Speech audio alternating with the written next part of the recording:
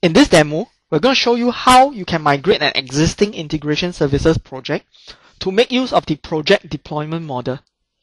To start this demo, let me go into Business Intelligence Development Studio. And once we're in Bits, you'll realize that I've already opened a project, and this project is open in the legacy deployment model. Now, if you have an existing project and you open it first time in Bits, it will go through the Visual Studio upgrade process, and then you'll launch the SSIS upgrade wizard. And when the SSIS upgrade wizard completes, you will see in Solution Explorer an integration services project that is using the legacy deployment model. In order for you to convert this project to make use of a project deployment model, right-click on the project and choose Convert to Project Deployment Model.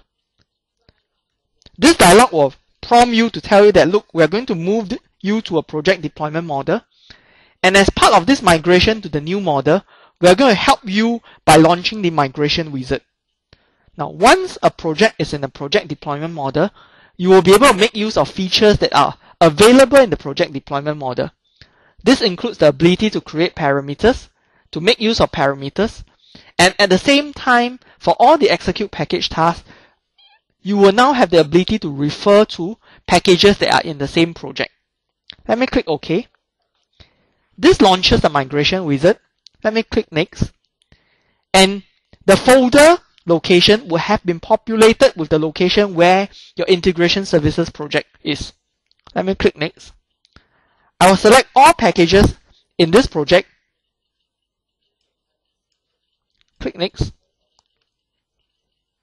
At this point in time, it has gone through all the packages that are in the project, and it has analyzes the package and said that, well, all these packages that you see here are using a execute package task, which refer to some package that is in a file system location.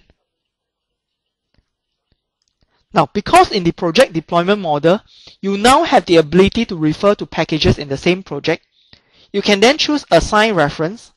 And in Assign Reference, you say that, well, this master package is really going to run a child package called Load Dim Customer. And the next execute package task is really trying to run a package called Load Dim Products. And the next one is going to run a child package called Load Fact Sales. When that is done, I will click Next. At this point in time, this page is trying to say, let us take a look at the packages that you have. And in this case, the DW Load Master package. This package has already a configuration file defined and is pointing to some location which the migration wizard is not able to access. And that is why the status shows missing configuration. Now, you have two choices. One is that either you put the configuration file in the location specified by this configuration string and click refresh, or you can say that, well, I make use of runtime configuration. Why don't you help me to analyze this runtime configuration? So I click Add Configuration. Let me choose Browse. And I said that I'm going to make use of this dwconfig, which is the SSIS configuration file. Click Open. Once that is done, you'll realize that it's able to open the file and it's able to analyze this configuration that you use at runtime, and that's why the status is OK. Now, before we move on to the next page, what you'll see at the bottom of this page is this checkbox. And if I were to click on this checkbox, what this means is that after the migration wizard has successfully created the parameters in the next page, I want the migration wizard to remove all the existing configurations that are in the package. So I click this and then choose Next. Now, in this page, what it's trying to say is that I have analyzes all the configuration files that you have specified, those that the migration wizard can access. And I have found that one of this configuration file, which is the one that we have added earlier, is modifying the initial catalog property of a connection manager called localhost or EDW. And at this point, I can create parameters for the package. I choose Create Parameter. And let me call this parameter EDW Database. And once this parameter is created, I can say that, well, this parameter has a default value. if I click on this drop down, you'll realize that it has populated it with some values. These values are actually obtained from the configuration files. I click OK. Now before I move on to the next page, you might want to say, well, I have all these packages in which I've created parameters. What are the parameters that I've created? I can click Browse Parameters. And you'll see that this package, which is called DW Load Master, has a parameter called EDW database. The type of this parameter is string. I'm happy with this. Let me click OK or close.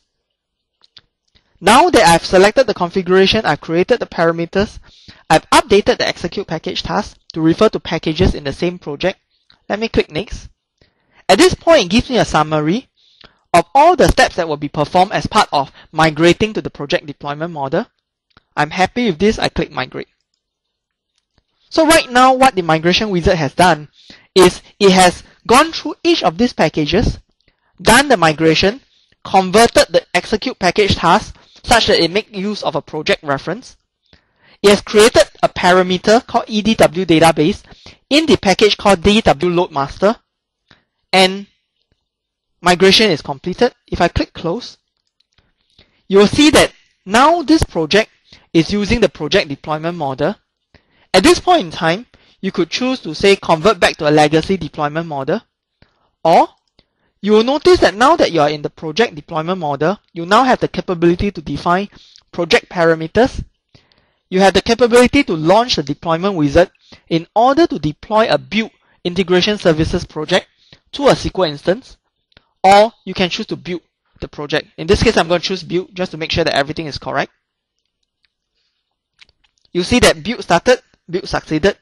At this point, we have successfully made use of the migration wizard to migrate from a legacy deployment model to a project deployment model, and we have successfully built the project. Thank you.